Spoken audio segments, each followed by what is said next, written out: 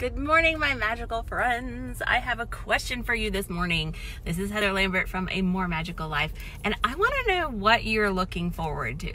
So as human beings, we have an instinct, a desire. We are most happy and most fulfilled when we are looking forward to things, when we are growing, when we are moving forward, when we are working towards something, or just getting ready for something. That anticipation, that growth, that forward movement makes us feel happier and more fulfilled. So what are you looking forward to today? Maybe it's not today, maybe it's coming up. Maybe it's coming up in the next couple of weeks, a couple of months, in the year, in the future. What are you working towards, looking forward to?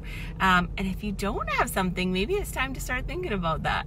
If you're feeling stuck, if you're feeling like life is just going by, take a second and think about, what are you looking forward to? You should always have something that you're looking forward to. So my husband, actually, I struggled with this for a little bit. A couple years ago, my husband, I asked him, what are we looking forward to now? We had just moved into our house. We were getting settled here in Florida. And he said, nothing. I just want to enjoy what we have. And I really struggled with that, because I felt like I should be super grateful for my life, right? I have a great family, I have a great house, everything's good. I should just be grateful. I should just be grateful for this life. And here's what I figured out. You can be grateful for what you have and still work towards more. You can. You can be grateful for what you have currently and still be working and growing towards something better and more magical. It's okay. I give you permission. So I would love for you to put in the comments, let us know, what are you looking forward to? What are you working towards or getting ready for? My husband and I are getting ready for a trip to Marcos Island next week. I'm so excited.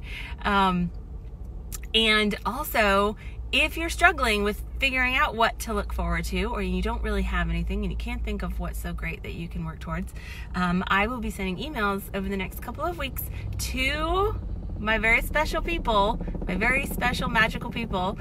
So make sure you are on the list so that you get those emails. I'm going to be sending some activities that you can use to help you come up with some amazing things that you can look forward to. So go to my website, amoremagicallife.com, and click on subscribe and make sure you're on the list, and then share this video with everybody. I want to hear what y'all are looking forward to.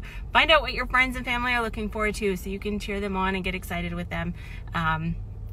Seriously, human beings are more fulfilled and happy when they've got something that they are growing towards, getting ready for, working towards. Like, that is just our nature. So make sure you always have something to look forward to. Share it with us so we can cheer you on, and have a fabulous day. Bye for now.